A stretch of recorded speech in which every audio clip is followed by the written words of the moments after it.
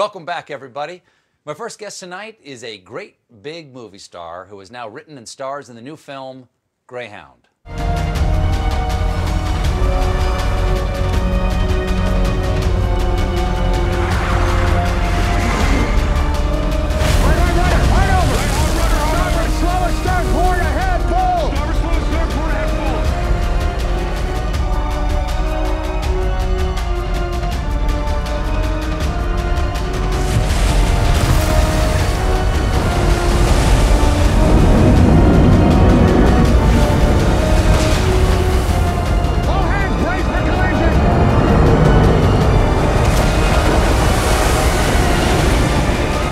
Please welcome to A Late Show, Tom Hanks. Hello, Tom. You know, one thing I have to say, your joke bit rate is sky high when I watch your monologues now, because there's absolutely no gap for anything. You don't have anybody, you know, John isn't over there. You can't Nope. go. Well, you do, but there's no laughter. There's no, but here's the nice thing, Tom, and let's just assume we've already started our interview, shall we? We can have fun by me. Okay.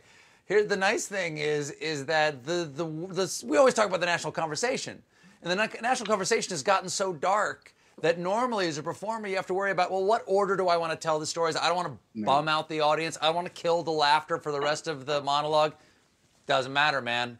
Talk about anything you want. It's just silent, just crickets the entire time. It's like you had a dinner party and nobody showed up except you and the wife. That's true. That's true. Chatting about your day. Chatting about your day. Speaking of you and the lovely wife, I know that the two of you just celebrated your birthday. Happy birthday, first of all. Thank you. I'm 64 years old, and there you go. You know how when you turn 64, you just get 900 emails, and every single one of them references that Beatles song. Every single one of them. Did you do anything special for your birthday? No. Oh, that's too bad. Nothing. That's too bad. But I suppose everything seems a little special right now because the two of you were the first sort of famous people that any of us knew to go through the famous people. I love you when you, not only did you do that, but you threw in sort of as well. Sort well, of. I don't want you to be defined. I know you don't define yourself as being famous. You're just Thomas Jeffrey Hanks. You're not you're the same guy. No. Right? You know, when that came up, we decided, because we were down in Australia and I was about to start working on a movie, and the movie got shut down almost in tandem with us getting our positive results. So we didn't want there to be like a brand of information out there that we were the cause of the movie being shut down. So we said, hey, positive. And then they put us in the hospital so we would not give it to anybody else, you see. Were you surprised that you got the coronavirus? Because a lot of us were surprised. When we found out that Tom Hanks and Rita Wilson had it, we're like, well, then we're all screwed. Because they're famous. If they got it, you travel in a hermetic bubble, right? At all times, you're the boy in the bubble at all. Yes, I do. I actually have a staff of 6 that keep an orb of plexiglass around me at all times. No, but were you? I breathe the rarefied air inside. Yes, we were. We had no idea how it could have happened, where it would have happened. Then we went back. And they actually asked us, where have you been? What have you done? And we had been down in Sydney. My wife had actually performed. She sang at one of the theaters inside the Sydney Opera House, which was a fabulous thing. Our son was down there. It was fabulous, great. And we took a fabulous tour of Sydney Harbour on a boat. Went back to our location where we were shooting the movie. I actually had a day of rehearsal. And then on the ride home, I announced grandly, and when I speak, honestly, people drop everything they're doing. Of course. And I said, I'm feeling a little punky. I feel punky. Punky.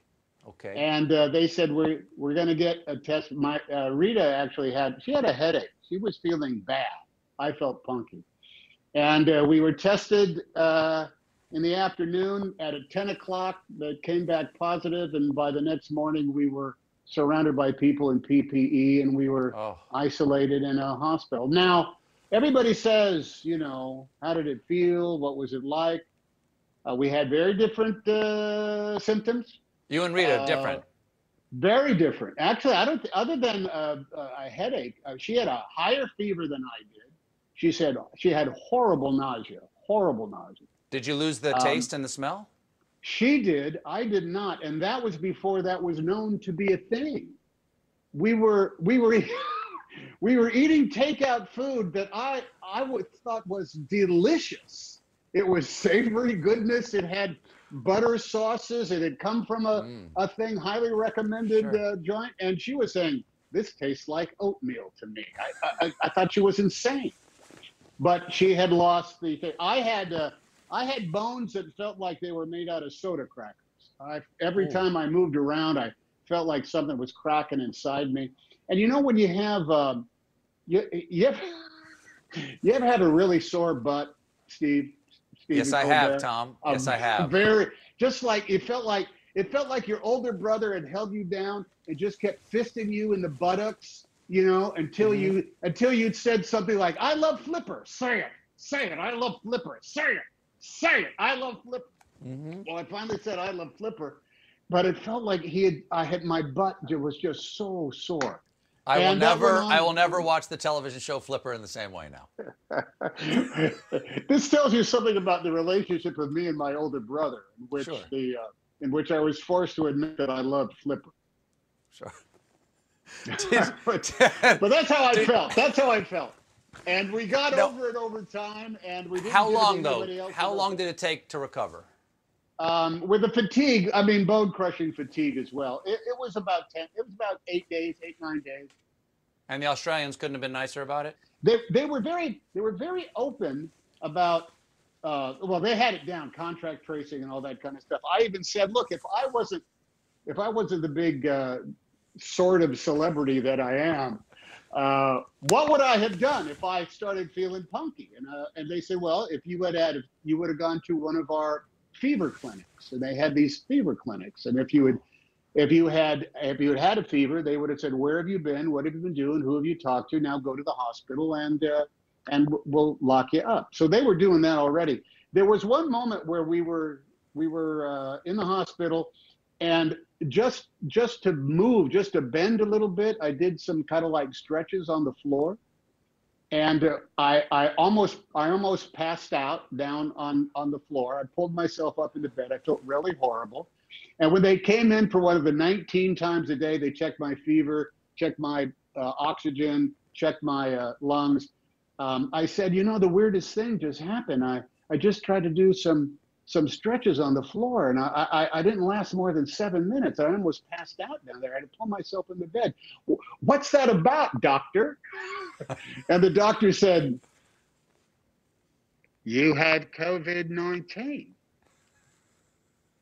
And I said, that's why you're a doctor. And I'm sort of famous. Tom, we have to take a break. Everybody stick around. We'll be right back with more Mr. Tom Hanks.